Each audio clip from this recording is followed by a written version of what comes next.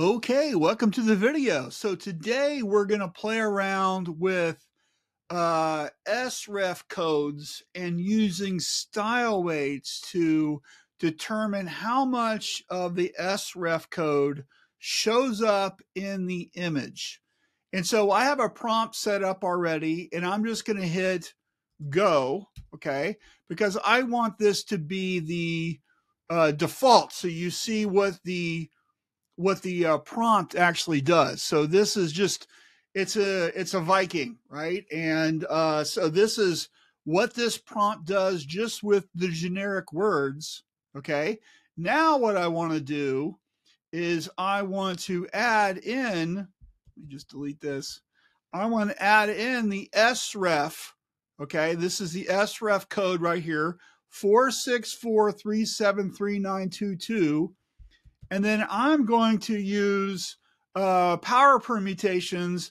And what this is going to do is it's going to give different strength weights to the prompt. Okay, to the style code, right? So first off, we're just going to do a really low number like 10, okay?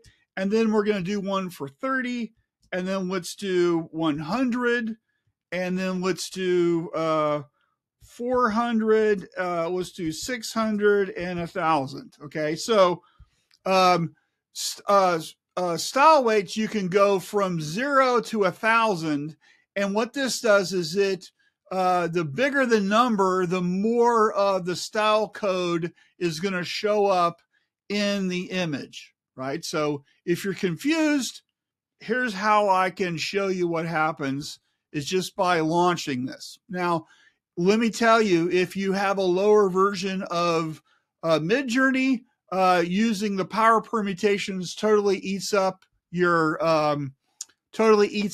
GPU time. Okay, so let me just show you. Okay, and here is our original, right? So this has no style weights, right? So this is just the original return that Midjourney gave us, right? Pretty angry Viking, right?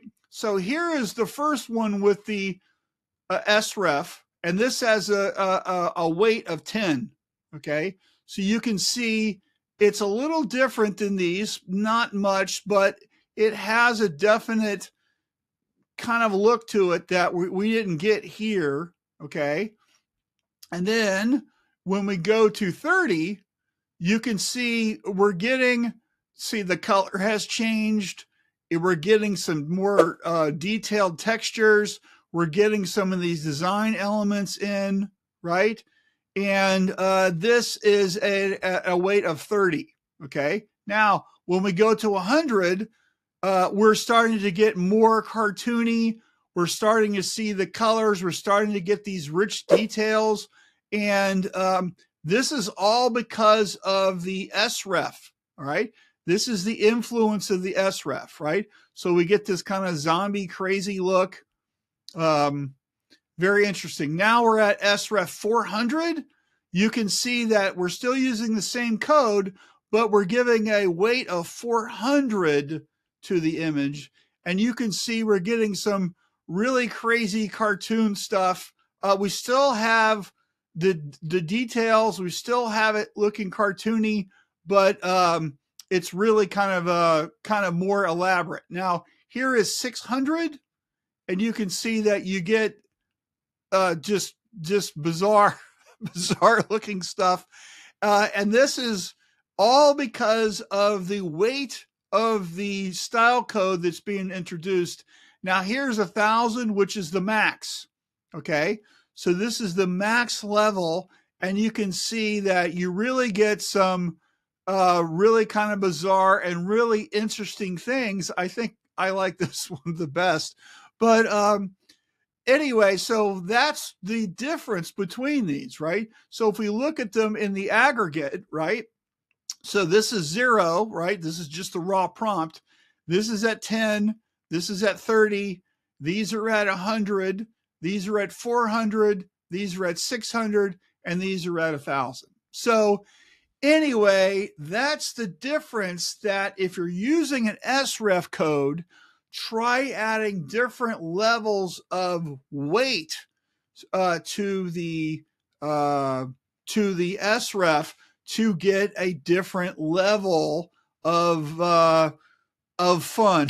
So you never know what you're going to get, and I think that's really the appeal of Midjourney, right? So if you wanted something more realistic, cartoony, but still with using this style code, right?